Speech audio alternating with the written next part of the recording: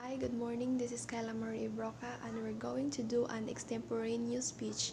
This extemporaneous speech is about academic pressure. Academic stress leads to less well-being and an increased likelihood of developing anxiety or depression. Students who have academic stress can tend to do poorly at school. Academic stress is not easy because it can lead to depression, and that depression can lead to suicide. There are many reasons of academic stress. Maybe that student is studying while working, or maybe that student was also pressured by his or her parents. So we can't really tell the exact reason of that. Academic pressure can lead to depression. So if you are depressed, you need to do something that can help you cope up stress. So let's proceed to our next topic, which is online games addiction. So basically online games is one of the way to cope up stress. It is proven and tested by many people.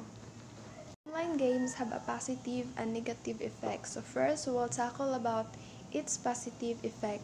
You can bond with your loved ones, your family, your friends. You can also have a quality time for yourself. You can make yourself happy. You can distract yourself from the stress and stuff. And last but not the least, you can reduce stress and depression by just playing games. So next, let's proceed to its negative effect. So by playing games, you can be addicted to it. So yeah. Video game addiction has its warning signs. It is important to note these signs because it can help you in many ways. These symptoms can be both emotional and physical. Some of the emotional signs or symptoms of the online game addiction include feeling of restlessness or irritability when unable to play. Second, isolation from others in order to spend more time playing games. Third, preoccupation with thoughts of previous online activity or anticipation of the next online game session. Fourth, lying to friends or family members regarding the amount of time spent playing. So let's proceed to our next topic, which is schooling or working.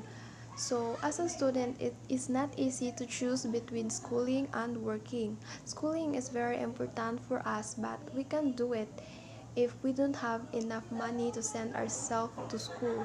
So we really need to choose if we will continue to study or we will just work for now and study later.